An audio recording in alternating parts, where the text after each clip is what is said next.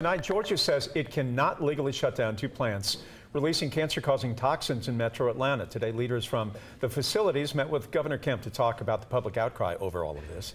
Doug Richards live at the state capitol explaining Sterigenics' new plan to scrub the air coming out of its plant near Smyrna. Doug, this is a fascinating story. It seemingly has no end.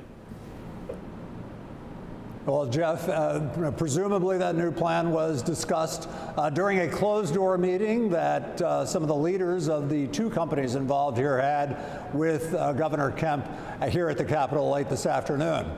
The governor and the other folks met today looking at wanting to discuss what was happening at these particular plants. We saw 4 people enter the governor's office shortly before 3 p.m. A man identifying himself as a representative of Sterigenics declined my request for a chat. They entered the governor's office and then apparently exited for another door at the Capitol. I think that they need to shut down immediately. Monday night, residents and environmental regulators met in Cobb County. State officials have said that the Sterigenics plant in Smyrna and the BD Bard plant in Covington are emitting cancer-causing ethylene oxide within safe levels. Yet they've asked the Sterigenics plant operators to emit even less.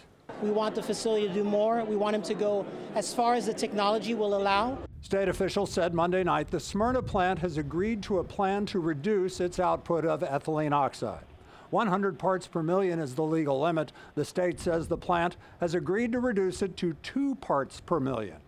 To do that, they'll put the entire building under a negative pressure vacuum to scrub the air.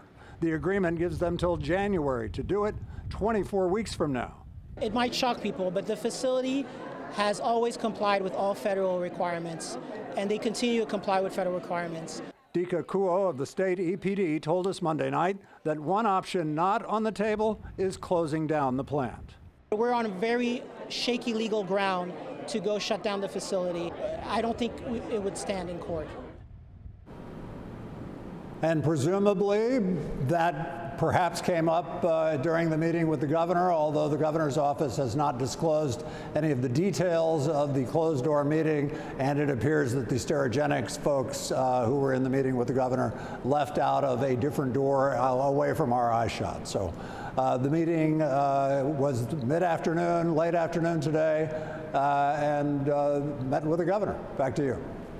All right, Doug, thank you. While Georgia says it cannot legally shut down the facilities here, Illinois' EPA succeeded in temporarily shutting down a Sterigenics plant that was near Chicago. This move came after independent test results showed significantly higher levels of the toxin in the air than what was previously reported. The Chicago plant has since reopened, but there are now stricter laws in place for the emissions. The company is still facing dozens of lawsuits in Illinois, and this week 32 new lawsuits were filed against the company. At a news conference today, some of the plaintiffs blamed the company for the cancer that they have been battling for years. I was exposed for almost a decade. I worked just a block and a half from their secret off-gassing warehouse, and I got breast cancer. I have no family history of it. I have all of my siblings who were out of the house prior to me are healthy, but I was exposed. Ethylene oxide is a colorless gas. It has a slightly sweet odor. It's mostly used to create other chemicals like antifreeze or sterilize medical equipment, but it can pose some very serious health risk. That, according to the National Cancer Institute, it's commonly linked with lymphoma and leukemia, but stomach and breast cancers could also come from exposure as well.